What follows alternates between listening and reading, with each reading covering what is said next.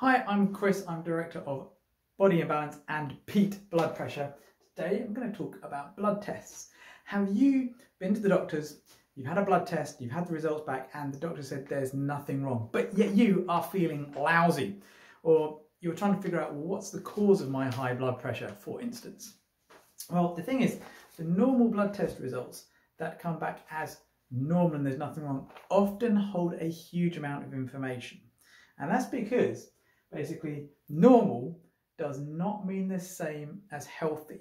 So today I'm going to go through some of the terms, and you may have seen these: RBC, MCV, HB, MCH and MCHC, and so I'm going to tell you a bit about what they mean so you can actually start interpreting them and understanding your own blood test. And I'm going to do a series of these inspired by my own mentor and somebody else who has already released some of this on YouTube, and so I know that I'm allowed to release this information. It's not proprietary, but I would like to thank the people before me that have put all this work together.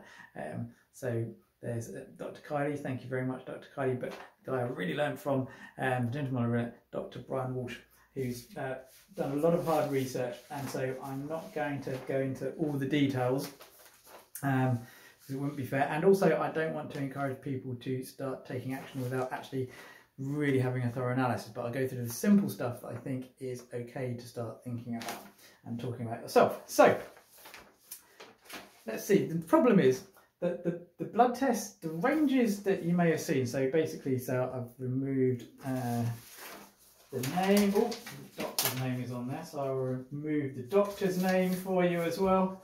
Okay, the doctor's name. So basically, so a lot of people have probably seen something like this. You've got the normal ranges over here, and oh, there's nothing wrong. Although quite often on blood tests, I'll actually have, if this was printed in colour, there'd actually be, where there's an exclamation mark, it'll be in red, and yet at the top it says no action required. And that's because very often there's no medicine that treats some of these things when they're out of the normal range anyway. And so there's just like, oh, well, that's normal, or there's nothing to do, which is actually really dangerous. So the problem is that most of the people going to doctors and getting blood tests are sick. And then they're going to the lab, and what the lab does is it basically has all these results from all these millions of sick people. And then it says, well, what we're going to do is we're going to say, well, most of the results came in here, the extremes are over here, so these are the ones that are out of normal, this is all normal. But however, that's not actually the same as comparing sick people's blood tests to people with no symptoms, no health problems whatsoever. What do their blood tests say? And there's been a lot of science that has been done, a lot of research showing that the normal ranges that companies are using, which is based, and all the labs are using, which is based on sick people, is actually really dangerous because it's not the same as healthy. And there is actually a lot of science showing what the truly healthy ranges should be, or at least can really help us understand what's really wrong with you and what's really going on. And they're very often not in the middle, though some of them are in the middle of these ranges, or close enough. So I'm going to go through that, and then hopefully you're going to start understanding, what can I do? So let's start with the RBC, which is red blood count, which is the total number of red blood cells. Now the normal range of total white red blood cells is between 3.8 and 5.4. But pretty much, if it's in the high 4s or under 4, or low 4s, it's pretty much too high or too low. So if your red blood cell count is like 4.1 or under 4, it's too low. If it's 5, it's too high. And so if it's too low, it means you're not making enough red blood cells. So if you're not making enough red blood cells, you can't deliver oxygen to your brain, for instance, and you can't deliver oxygen to your muscles, to your liver. And so it means that these systems won't work very well. But also, if you can't deliver oxygen to your brain because you haven't got enough red blood cells, then perhaps your heart rate might go up, or perhaps your blood pressure might go up, or perhaps something else might happen that goes wrong. And if you've got too many red blood cells, perhaps it's harder for your body to pump all this massive red blood cells around. Maybe it's too thick, your blood, and that causes high blood pressure, for instance. But either way, there's causes behind whether it's too high or too low. Both can actually be nutritional deficiencies. So the next one is MCV. This is where we do get into some deficiencies. mean cell volume. This is how big are your red blood cells, okay? How big are your red blood cells? Okay, they're not going to be that big, okay? And ideally, okay, and the normal range for the size of your red blood cells is from 79 to 98, whereas really it should be sort of 80 to 90 is pretty much it. So basically, if your red blood cells are above 90, it's too big. If it's 80 or below, it is too low. Now, if your red blood cells are too big, it's very often because of a lack of B12 or a lack of B9, which is folate. Okay. Now, if your red blood cells are too small, there's a number of things it could be, like iron, but B6, okay, is of course for your red blood cells to be too small.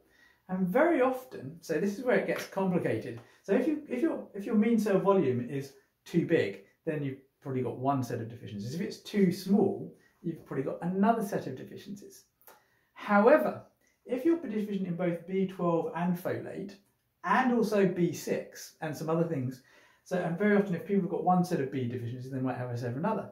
And so what it means is you're going to make some red blood cells that are too big and some that are too small, but it means your MCV can be smack bang in the middle normal, because the mean cell volume is just looking at the average.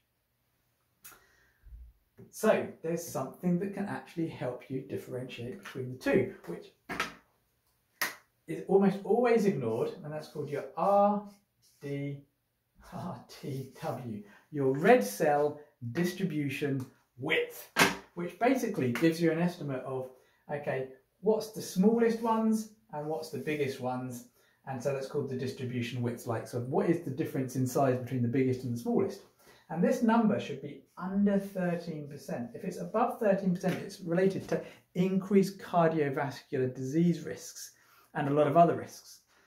And so if you've got an MCV that's slap bang in the middle, but your RDW, which the normal range is up to 16, but it should be 13. If it's over 13, then we know that you're probably going to have, sometimes you're going to be lacking B6 or some other nutrients, sometimes you're going to be lacking B12, and so your red blood cells are all over the place. And so also if your MCV is on the high range, but this is large, then we know that you're definitely going in and out of deficiencies of more B12, for instance. So MCV and RDW together can really tell you a lot if they're out of range, or if one of them's out of range, then we know there's a problem. Now, one of the most important things in here is hemoglobin, which is your ability to carry oxygen. So you could have completely normal red blood cells of a completely normal size with the right red cell distribution width, but you might not have very much hemoglobin, and you may not have very much hemoglobin in your cells, which is MCH, which is your mean cell hemoglobin, which is your hemoglobin concentration, basically. Mean cell hemoglobin, which is how much HB you've got in your cells. Okay, and you might actually have enough, but your mean cell hemoglobin concentration is how concentrated is the hemoglobin. So basically, if you've got a really big red blood cell, you may have enough hemoglobin to do the job, but the concentration will be low. And these can all help tell you what else is in your red blood cell as well, whether it's swelling with water when you look at some other things as well. So these things can be very important. Now, if they're all generally on the, apart from RDW, okay, RDW is under 13%, but basically if these, the red blood cells, the MCH, the MCHC, these are on the low side of the normal range, and especially towards the bottom, then you're probably lacking in iron, but not enough for it to be full-on iron deficiency. But you could also be lacking B6 and some other nutrients as well.